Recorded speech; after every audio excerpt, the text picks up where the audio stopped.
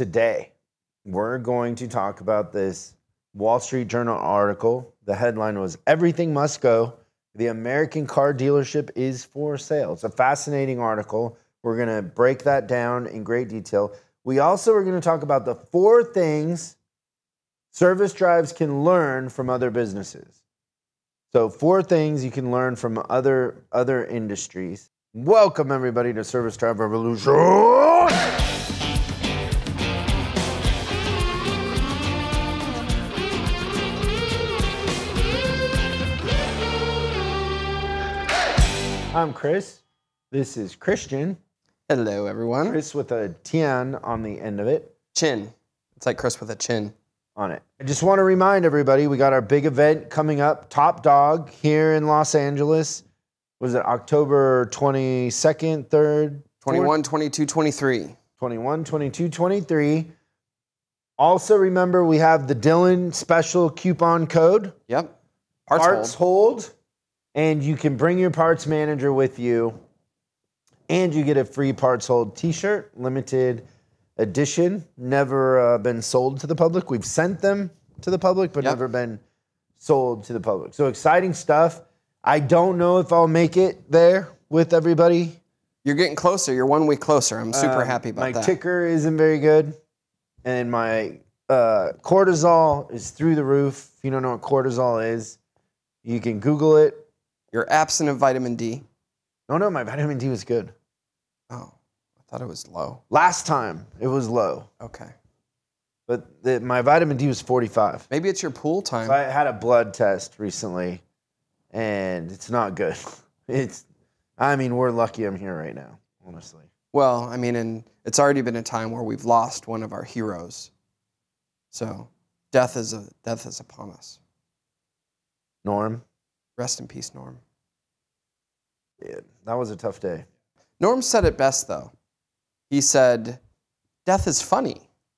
Like, not funny like a Woody Allen movie, but funny like a Woody Allen marriage. You like it when the boys laugh.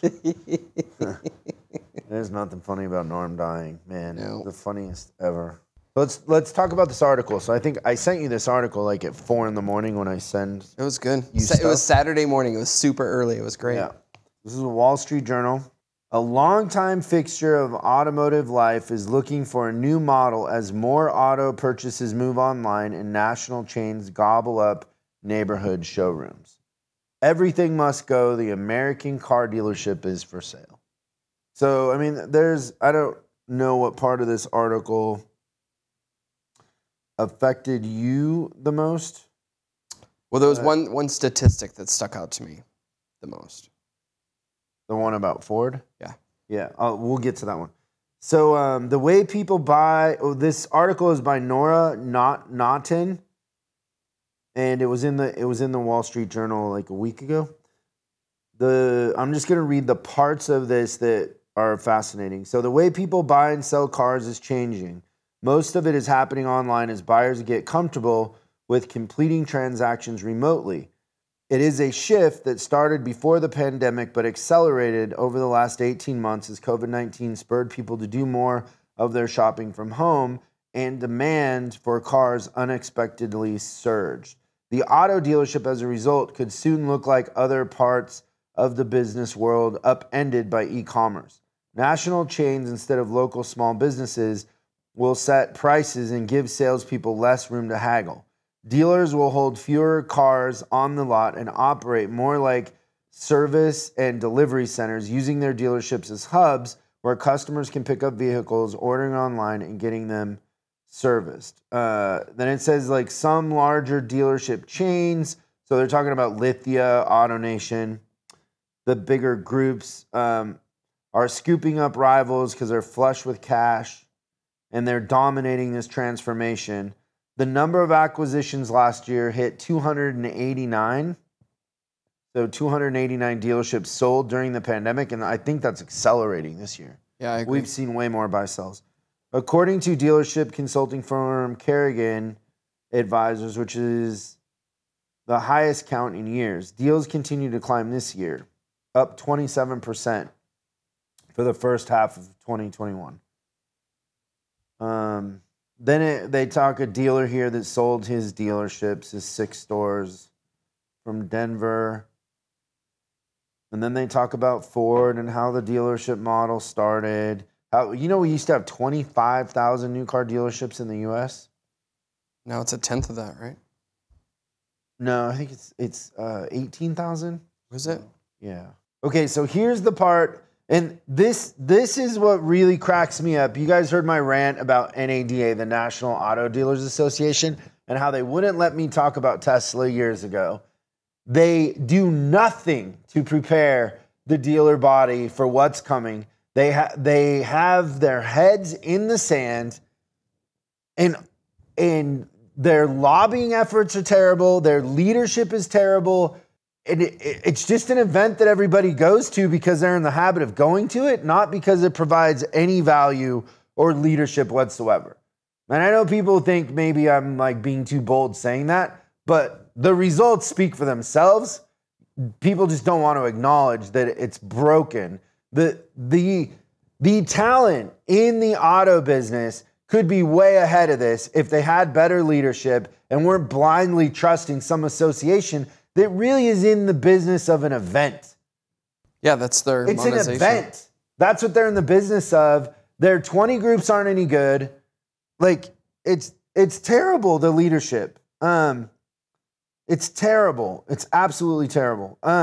So dealerships were long successful at thwarting attempts to upend the status quo thanks to franchise laws that restricted traditional car companies from setting up their own direct sales operations and made it difficult for any new competitors to enter the market. But we don't want to talk about Tesla, but cracks emerged. And that's what I said this more than 5 years ago. I said, Tesla's going to put a crack in the dam. Nobody wants to talk about it. And then the whole thing's going to... And nobody talks about the fact that new car sales have dropped year in and year out. And the market share that electric car companies are going to get is like the cars aren't being sold. So if you go from 14 million new cars being sold and 1 million of them go to Tesla and 1 million go to whatever, and all of a sudden you're talking about 10 million cars, right? It's crazy. So, but cracks emerged. First, the internet made prices more transparent. Heaven forbid we have transparency. And gave customers the power to shop around, denting profit margins of new car sales. Dealers began making more of their money from loans and routine maintenance. The electric car maker Tesla challenged the notion that franchise dealers are the way to sell cars to customers. Chief executive Elon Musk chose instead to operate the company's own stores. The company faced pushback in several states such as Texas, where local laws prohibited manufacturers from selling direct to buyers. Now, I've been to Dallas and I've been to Houston and I've been to all parts of Texas in the last 2 years. There's as many Teslas in Dallas as there is here in LA, even though they can't sell them there. It's like a badge of honor to have one. To skirt the system. Yeah, it's like you're giving the middle finger to the automotive industry that even though the laws are telling consumers what they can and can't do, you as a consumer are going to do what you want to do. And so you're getting a Tesla, they can service the Teslas there, they just can't sell them. So people are going across state lines or whatever they're doing. Up in Oklahoma, exactly. But it's incredible how many Teslas are in Dallas and Houston.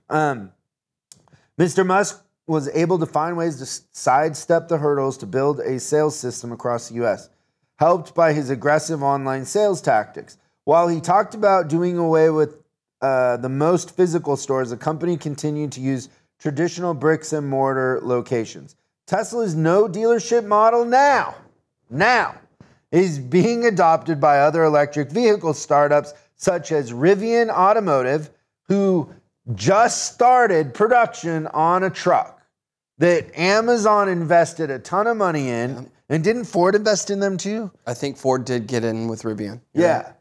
And it's so funny that Toyota helped Tesla when they were on the ropes. They helped them. And now who's helping? Like the dealers and NADA and all this don't understand that the manufacturers are quietly helping everybody else do the work for them so they can go direct to consumer.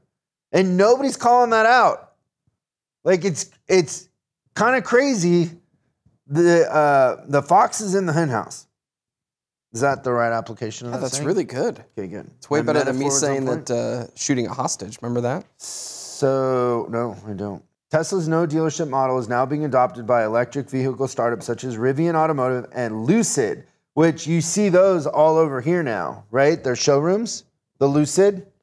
They're in the malls just like Tesla is, taking orders.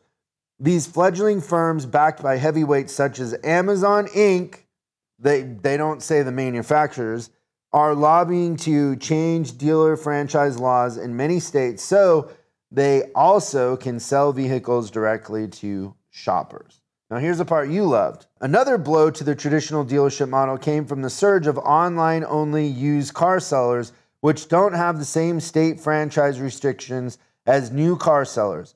One such upstart, Carvana, an Arizona firm founded in 2012, while still small, less than 1% of the used car market, Carvana sold 244,111 vehicles last year, up 37%. And its stock popped in recent months. As of Friday, it's worth nearly $57 billion, more than Ford. Carvana's worth more than Ford. The used car vending machine. That's correct. Worth more than Ford. And then they quote a customer, Nancy Thomas, a Detroit area resident who bought a 2013 Jetta from Carvana, said she was relieved to avoid what she described as pushy salespeople and long visits to the dealership. Carvana also offered her more for her old vehicle than any other dealer, she said. I don't see myself going back to a dealership, she added. Okay, now here we go. You ready for this? Of course, the National Auto Dealers Association would be in front of all this. No. So, dealers said the rise of online buying won't diminish the importance of these local businesses to buyers. Gradually, they're going to be more and more done digitally, said Paul Walser, a Minnesota dealer and chairman of the National Auto Dealers Association. But I don't see any time, at least in the next few years, where the importance of a face-to-face contact is... Listen, Paul. The next few years, you're supposed to be planning 10 years out. The next few... Like, what kind of leadership is... Well, I mean, we got 2 years. It'll be fine. Then it'll all burn. Yeah. We really have no plan. Listen, we have no plan. That's what Paul... A dealer from Minnesota, where how many of the cars in America come from Minnesota? How many car sales come from Minnesota? 7. Give me a break. Why isn't the president of the National Auto Dealers Association from California, Florida, from Florida, Texas, New York, maybe? Maybe. The guy in Minnesota is like, yeah, I mean, we got 2 years. We got 2 years and we're going to be fine. We got boats and snowmobiles to sell. Who cares about cars? In 2 years, we'll think about it. Yeah. By the time Rivian is pumping out 1 million cars and Tesla will hit 1 million in the next, because Tesla's truck will be out by then, right? And they'll have that plant in Texas going. And the government's going to use all electric cars for their fleet, if you're a car dealer, my advice is make sure you re-elect Paul Wasser as the president of the National Auto Dealers Disassociation. We should start calling it the Disassociation. Oh, I get so mad for, I mean, there's so much talent in this industry and nobody is talking about what's really going on. It's like, it's unbelievable. There's no plan. There's no organization. There's nobody sitting around a table going, hey, you know what? There's a lot of talent. There's a lot of money in this room. Let's come up with a plan and swing a stick. The cannabis industry in California is more organized than the auto dealers are. Yeah. As a group. I'm not joking. And I'm not saying that to be funny. I'm not joking. And for lunch, they eat a lot of Cheetos. No, I mean, I'm saying the big money guys in Canada and US that got all of the states to flip their laws are doing exactly what Elon Musk is doing on the other end. Like, if you just forget about your thoughts on cannabis, forget about your political views, and just pay attention to the results for a second. That more than half of the states have legalized it and it's federally illegal. And Tesla's selling cars everywhere, and most of the franchise laws, including here in California, I've been asked to help manufacturers by putting my name on a dealership because a manufacturer here couldn't own a dealership for more than a year. That's how the laws were written. And he's doing it. He's weaseled it through. There's other lawyers out there that can interpret laws a different way. There's lobbying, there's strategy, there's all kinds of things you can do. And the most important thing as an industry that we should be doing is paying attention to the customer experience. Because service is still an afterthought. Yep. It's still take it how we're going to give it to you, right? Show up and, best of luck. The technicians aren't coming in to our industry, so our production is going down. All of these things are very fixable. They're very fixable, but we're not talking about it. We're not organized whatsoever. Yeah, we got some work to do. As you can tell, I'm clearly not passionate about this. I was just thinking about your blood pressure, but you go. Yeah, I'm not going to make it to Top Dog. You get me talking about this. Let's talk about, let's segue. 4 things Service Drive can learn from other businesses and industries. Number 1. Well, before we start that, I have a question for you. So 2 robots are sitting on a wall. Pete and Repeat. Pete falls off. Who's left? Repeat. 2 robots sitting on a wall. Oh, Pete and Repeat. I almost didn't do it. Yeah, you thought about letting it go because you already figured it out. That's good. So we've got 4 other industry maybe strategies or fads that I'm gonna lay out to you, and you tell me how could we adopt those into our industry. How's that sound? I believe that that's the thing for the foreseeable next 2 years.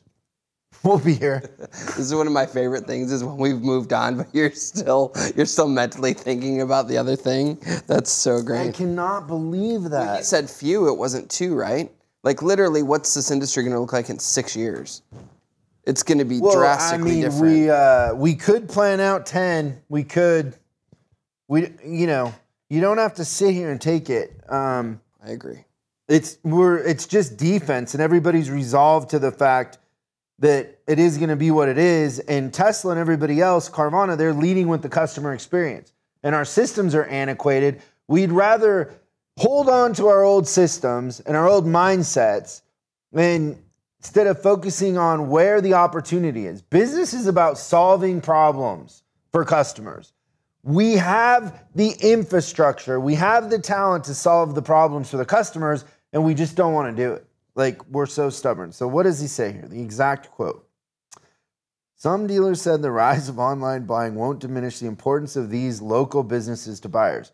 Gradually, they're going to be more and more done digitally, said Paul Walser, a Minnesota dealer and chairman of the National Auto Dealers Association, better known as NADA. But I don't see a time, at least in the next few years, where the importance of that face-to-face contact is going to be eliminated. The industry, he added, is still very, very dependent on dealers all across this country in rural markets, in particular, connecting with consumers. Yeah, elect Paul for the, because rural markets are the only thing going on. I mean, aren't both of them important? Don't we care about the cities also? Is the volume? I don't think Waterloo, Iowa's dragging us out of this thing. It's important, but it's not important to the detriment of everybody else. Correct. So the first strategy that we are pulling from another industry that we're curious how would we make it work in the service world, automotive service specifically, dealerships, which will be around for at least the next few years, is there any way we could incorporate Disney's use of the Fast Pass into service departments? Okay, so would customers pay for expedited service? Fast Pass for service. Yes, but I don't think that you have to charge it separately. You can just raise your rates.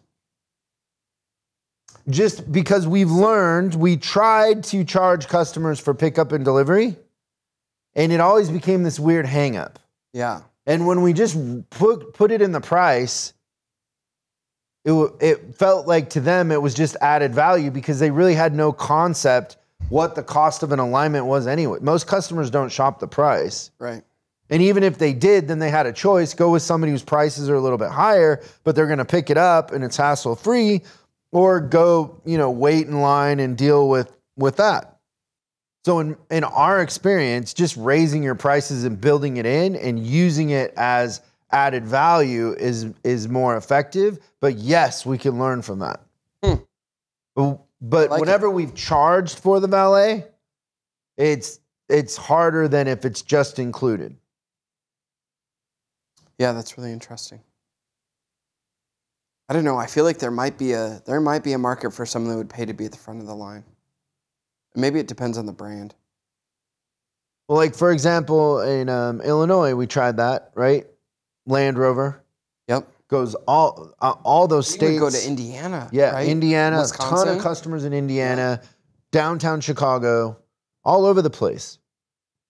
When you would charge, nobody would do it. They just always felt weird about it. They would pay it or whatever, but it just was weird when you just said, "Yeah, we're gonna come get it," and then you have it captive, and then you tell them, "Hey, the hours per row on those was like five or 6 and a half, That's right. So if your labor rate is 120 versus 140, it's not that big of a deal to the overall transaction of the Land Rover or whatever it is. Now, you got Brian Benstock with Honda. His average ticket is double what everybody else's is by picking up. So it pays for itself, right? Yeah, for sure. And then just your reach that you're getting, retention, everything like that. Like you're definitely you're at the forefront. But I don't know if it would work in Minnesota. You can always ask Paul. Paul, the president of the National Dealer Disassociation. The Negative Automotive Disassociation. Oh. All right, so Fast Pass, interesting, I like it. What about the way that the International House of Pancakes really just created a lot of buzz about themselves for no reason just other than changing their name? They think that any news is good news. What can we learn from that in the service department? To be topical, have a PR agency and be doing press releases, especially, even online, just having a blog and having your SEO working. Certain media outlets will just pick that up. They're always spidering and looking for new things. And so your local media will pick up those sort of things. Yeah. And so just being topical and announcing what you're doing, even if to us it seems boring, it's interesting to the outside world, especially like, let's say you're hiring and nobody else is, or let's say that you are expanding or doing a remodel. Anything that you do, if you add 50 loan cars to your fleet, whatever it is, it's topical and telling everybody what you're doing. Yeah, I've seen this a couple of times where I've seen service managers write for like the town newsletter. Have you seen that before? I've seen a couple of service managers where they have like a auto corner, and then they just every month they write a little blurb. It's a little 3-paragraph thing, and then at the end of it, if you need service on your vehicle, please call blah, blah, blah. just that little outreach where they're not really expecting anything in return. I think sponsorship, I see a lot of dealers doing sponsorship events for schools and athletic events and stuff like that. I think that helps. It's just having the name somewhere where it's always in the back of people's subconscious is a really good way to do that. I think we can learn a lot from the IHOP model. Third thing is a neat little twist at the end, but what about the take a stand mentality, like Chick-fil-A not being open on Sundays? What can we learn from that? I mean, I personally think that I would exploit that the other way. And I would say, we care about you. We are open on Sunday. I don't think like, I don't know. There's different thought processes to that, and Chick-fil-A is very successful in what they do, so you can't argue with their success. But just my general approach or feeling about things is I would be talking about how I am open when they're closed. So you know that Burger King actually, I mean, I don't feel like you really pay a lot of attention to the fast food industry necessarily because you're not necessarily going to Burger King for lunch every day. But Burger King has an interesting campaign. They say, come to Burger King where on Sunday you can get a chicken sandwich, which I think is absolutely brilliant. That's exactly what you're saying. But the lesson there is that, you know, no matter what your environment is, you can create an advantage based on perspective. Like they're taking a stand, Chick-fil-A saying we're not going to be open on Sundays, or maybe if you've got, you know, you're in a town with a bunch of dealerships that are closed on Saturdays and you're the one that are open on Saturdays, maybe you make a big deal out of that, right? Or vice versa. If you're really stuck to it, you say, you know, take the Chick-fil-A angle and be like, no, we're closed on the weekends. We care about our people and blah, blah, blah, blah, blah. So you could go both directions on that. I'm way more apt to say we're the ones open on Saturdays. Saturdays? You mean Sundays? No, I mean Saturdays. Oh. So I feel like I wouldn't do it like Burger King's doing it because I wouldn't want to offend people that are going to church because I think the idea is they're Christians and they're going to church. Clearly, I think that's Chick-fil-A's stance. I wouldn't go right at them. I would do it in a way I was like, hey, the best place to eat after church. I would do it a little bit different because I understand that that's important and that they want to go to church, but I also have my whole life gone to big meals after church on Sunday. Yeah, it's so funny that in a restaurant. Yep. So the meal after church is an event. That's what just I would like go church. after. Yep, I remember that too. I always went to my grandparents' without house. offending anybody. But maybe that's just because I was raised that way. I don't know. No, that's relatable. That makes a lot of sense. You can go at it and not necessarily punch Chick-fil-A right in the face. You can compliment them. Yeah, just see that there's a window there and try to exploit the window without offending because the people that's going at aren't going to, they're not going to go to Burger King because they think that Burger King's attacking their religious views. Yep. I don't want to make it about the religious views. That could backfire on them really easily. That's great. Good stuff. All right. Last but not least, have I told any jokes today? 2. Well, One this about is Amazon Prime. Yeah, that was pretty good, wasn't it? That was good. Yeah, that's interesting though. Like internationally, thinking about the international climate, I'm really worried about what's going on. And this is a joke. This is clearly a joke. Maybe. What I was hoping you were going to do as a tribute to Norm was do the moth joke, word for word, like memorize it and deliver it exactly like he would. So I've spent. Do you know how many views we would get? I've spent a lot of time watching the moth joke, and I would say I've probably got about 75% of it committed to memory. How's it start? So this moth, he walks into a podiatrist's office. It starts with the driver. Oh, that's right. Jeez.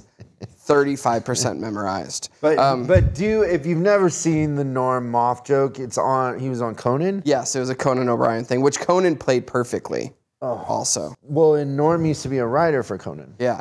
The way that they worked off of each other was perfect. Much like the way you and I work off of each other for the jokes. But no Norm. But talking about China.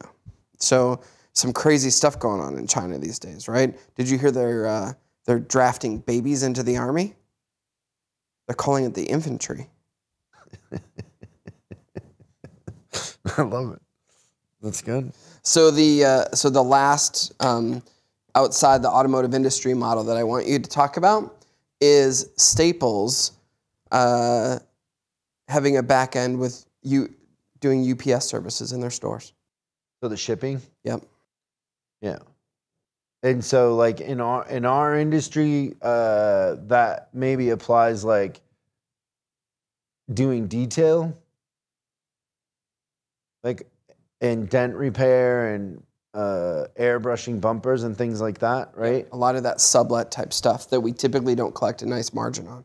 Yeah, and so, and I think we get that question a lot, like do you sublet it or do you do it in-house? If you're big enough to do it in-house, you're gonna capture the fleet work, the internal work, right?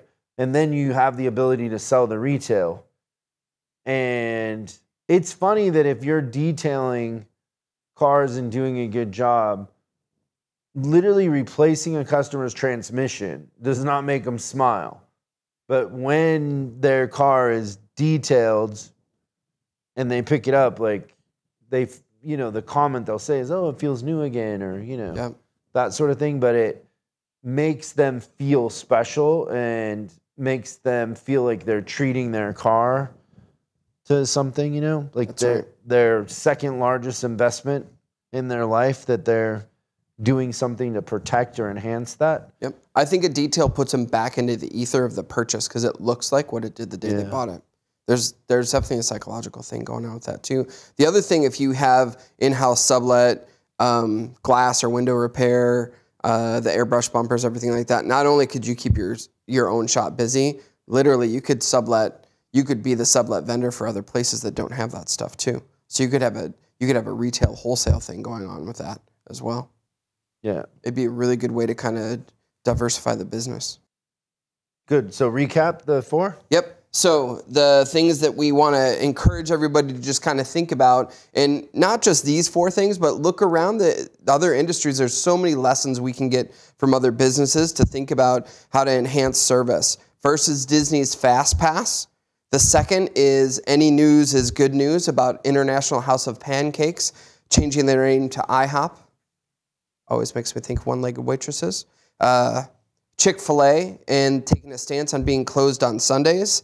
And then finally, Staples and having shipping within their stores. So wait, the IHOP is the one-legged waitress joke that they're hopping on one leg? Yeah.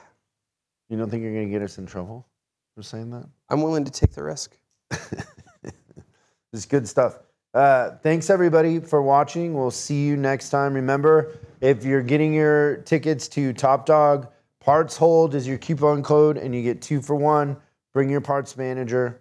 We are stronger together than we are apart. So let's get together and brainstorm some ideas and get ahead of these changes in our industry. And we'll see you next time on Service Drive Revolution. Thanks so much for watching this episode of Service Drive Revolution. We're uploading new stuff every day, so make sure you subscribe and click the bell icon so you don't miss out. If you have a question you'd like us to answer on the show, call 8333-ASK-SDR and we'll answer your question on the show. That's 8333-ASK-SDR. For special deals on our books and training, head over to offers.chriscollinsinc.com. Now that's offers.chriscollinsinc.com. I'm Chris Collins, and I'll see you in the next video.